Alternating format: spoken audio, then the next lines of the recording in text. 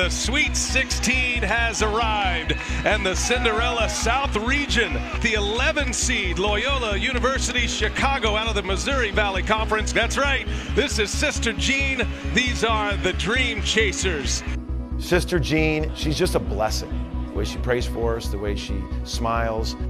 When you walk in a room and you see Sister there, you just kind of feel good. Sister Jean offering up the prayer before the game, as she usually does.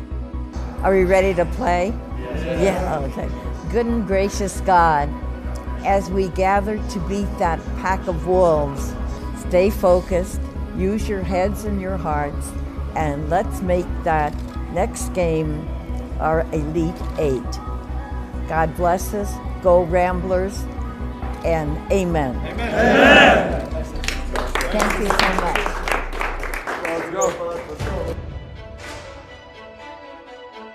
Richardson looking for Custer, dump it inside to Crudwick.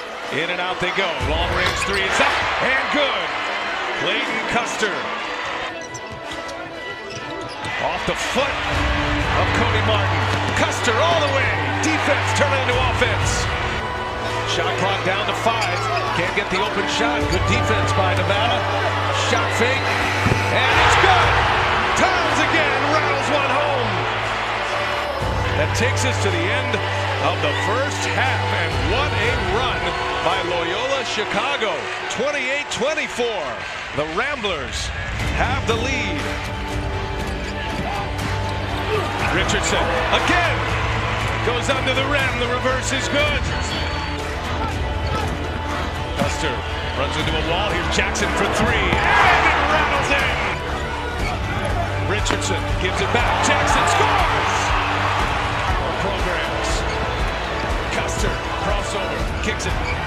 Towns for 3. Yes, sir! Marcus Towns! That is the ball game. Loyola Chicago moving on to the Elite Eight. Great game.